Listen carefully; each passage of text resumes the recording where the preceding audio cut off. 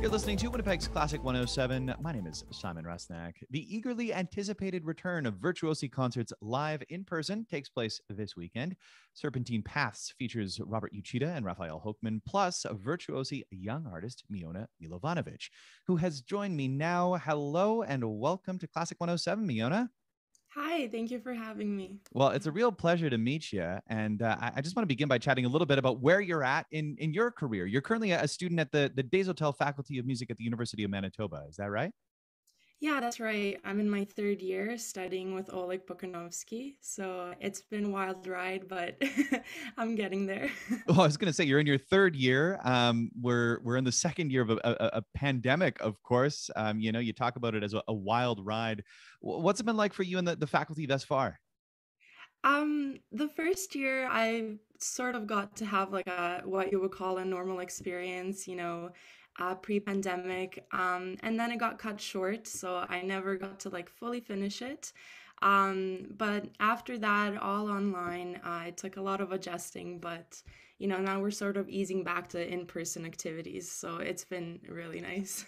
Well, speaking of easing back into in-person activities, you serve currently, correct me if I'm wrong, as the concertmaster of the University of Manitoba Symphony Orchestras. Is that correct? Yeah, that's right. Yeah. So is that one of those opportunities that, was obviously missing for the past couple of years? How does it feel to be back making music with your colleagues again? Oh, it feels so good. We found a way to, still be active and do certain things while we were online. We had master classes and we played for each other. But being back in person has been, um, much more like it's better for our, motivation and everything else. And just to make music in person has been such a treat. So, yeah.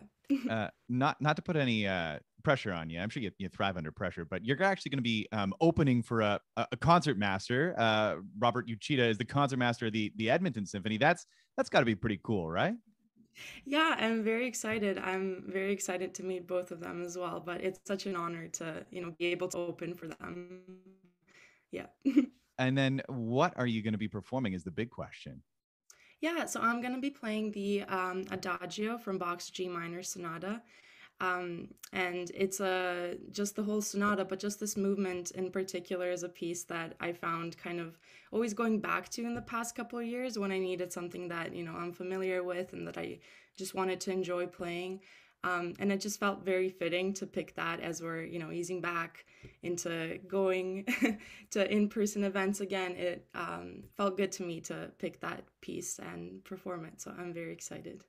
How do you think your interpretation of the Bach has changed over time? I mean, you were talking about how it's a piece that you keep going back to, and I mean, it's a work that I'm sure you're going to go back to throughout your career. How do you feel like it's changed your understanding of the work over the past couple years? Yeah, so like you said, it's a piece like especially for, violinists, it's, always going to be there and there's always work to be done.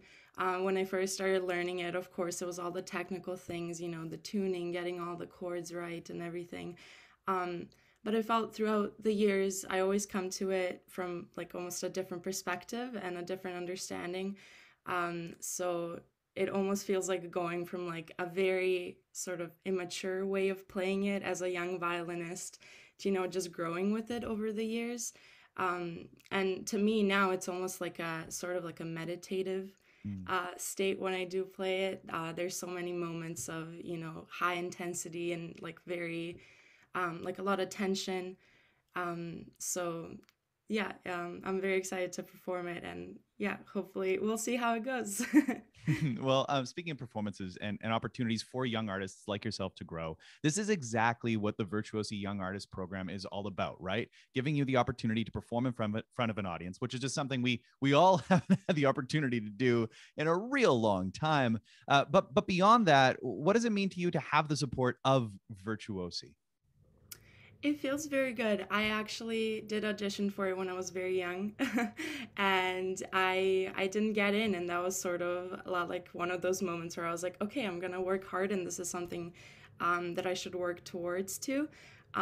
So yeah, getting that email, hearing that I'll get to play and open a concert this season. Yeah, I was just very happy, and especially because it's in person. So yeah, it's a great opportunity, especially at a time like this. So yeah, it means a lot. Well, I think it means a lot to the audience as well, and very excited that you're going to have an audience to perform in front of. And way to stick with it. Like you say, this is an opportunity. I'm sure there's going to be younger instrumentalists who are listening and thinking like, I want to do that too. And what would you say to them that you can hear no, right, but then keep going in your career? To tell us a little bit more about that. Yeah, so I was in that position as well, and I remember thinking that everything had to happen then, and Mm. everything has to happen right now. So what I've learned like throughout my years, and as well as like at university, is that some things do take time. Like it doesn't happen.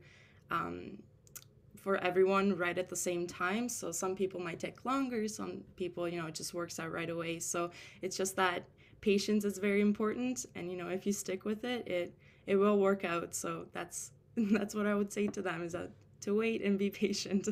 Well, Miona, so excited to see what you do next. But more immediately, have a great show on Sunday. I'm sure it will be a wonderful performance. Thanks so much for taking the time to chat with me at Classic 107 today. Yeah, thanks for having me. And you can find more details on the upcoming Virtuosi concert by visiting virtuosiconcerts.ca, their brand new shiny website, or classic107.com, and click on the events tab.